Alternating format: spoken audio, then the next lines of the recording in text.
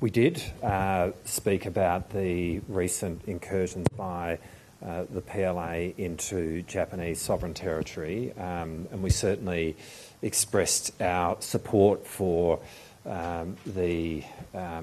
Japan's sovereignty in that moment, and it really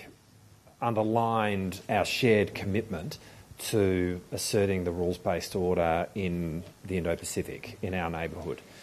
So much of what both of our defence forces are doing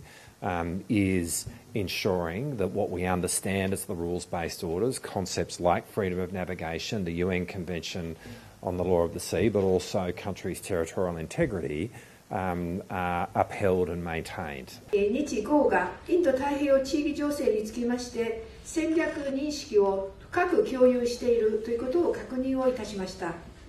特に東シナ海および南シナ海におきます力による一方的な現状変更の試みに強く反対するとともに、台湾海峡の平和と安定の重要性で一致をいたしました。